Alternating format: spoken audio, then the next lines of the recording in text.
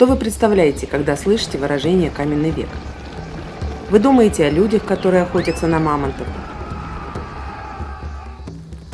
рассказывают истории у костра и рисуют на стенах пещер. Если так, то вы правы. Но каменный век – это гораздо больше, чем просто все вышеперечисленное. Давайте узнаем об этом больше. Каменный век – это первый период в истории человечества. Он начался почти 3 миллиона лет назад, когда для изготовления инструментов стал впервые использоваться камень. Поскольку люди использовали инструменты и оружие из камня, этот период и называется каменным веком.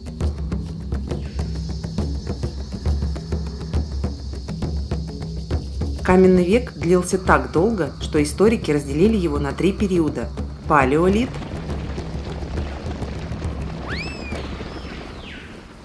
мезолит и неолит.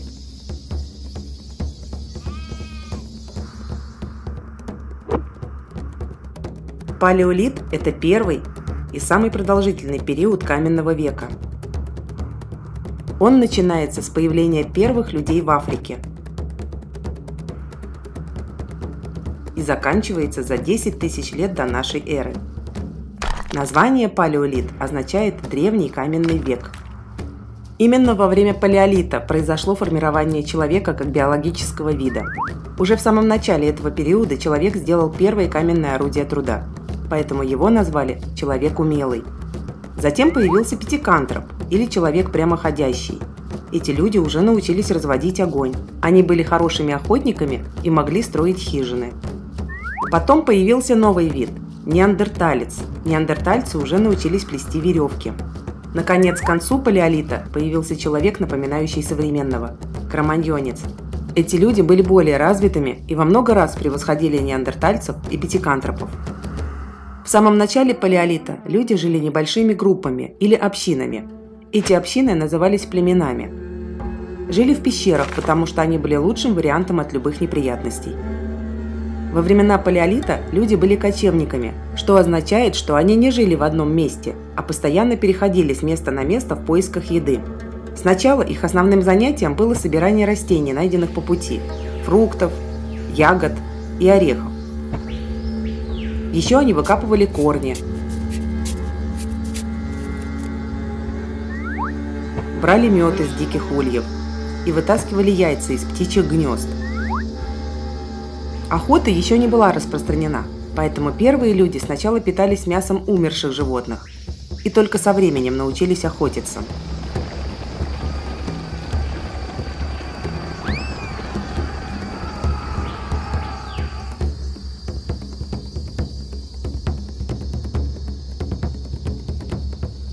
В самом начале периода каменные орудия палеолита были очень простыми. Изготавливали такие орудия примитивным способом. Просто разбивали один камень о другой до тех пор, пока кусочки не отламывались, образуя острый край. К концу палеолита камням догадались приделать деревянные ручки. Так появились первые примитивные топоры. Во время палеолита жили такие животные, как мамонт, шерстистый носорог, овцебык, пещерный медведь и гигантский олень. Они давали людям кости, рога, кожу и, конечно, шкуры. Шкуры были самой первой одеждой. Вначале они просто оборачивались вокруг тела. Позже люди догадались прикреплять полоски кожи, чтобы удержать шкуру на месте. Уже в конце палеолита была сделана первая костяная игла, которая позволила сшивать шкуры. Во время палеолита появились и первые украшения. Они были изготовлены из ракушек, зубов и когтей животных. Во время палеолита люди научились добывать огонь, причем 2 разными способами. Сначала они терли один кусок дерева о другой. Затем научились извлекать огонь от ударов 2 камней. Огонь люди использовали для обогрева и приготовления пищи. В конце палеолита люди начали создавать первые произведения искусства и рисовать на стенах пещер. Чаще всего люди изображали животных – оленей, бизонов и гигантских быков – и пронзали их копьем, как бы заклиная реальное животное на охоте также попасть под копье охотника. Наступает мезолит. Мезолит – это второй период каменного века. Название мезолит означает «средний каменный век». К этому времени люди покинули пещеры и стали строить укрытия недалеко от рек. Это были или хижины из камней и веток, которые покрывали шкурами животных, или палатки с каркасом из костей и бивней мамонта.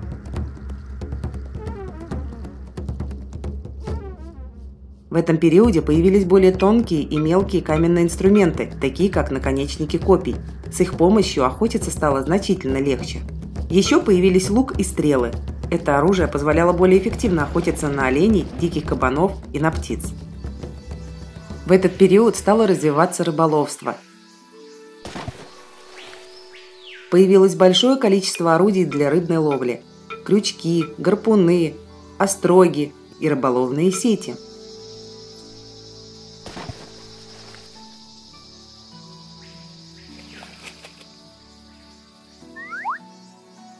Освоение водных пространств вызвало и появление первых плотов и лодок. Считается, что именно в этот период люди приручили собаку. Собаки помогали в охоте, предупреждали об опасности, а также дарили тепло и уют.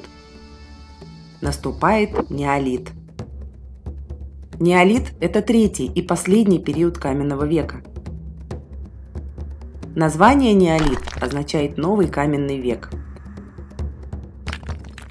В период неолита произошли революционные изменения в человеческом обществе. Во-первых, появилось земледелие. Люди стали выращивать злаки, прежде всего пшеницу и ячмень.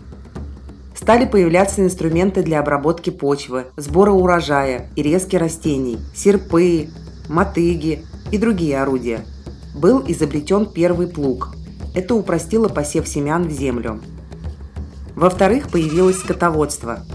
Были одомашнены такие животные, как овцы, козы и свиньи.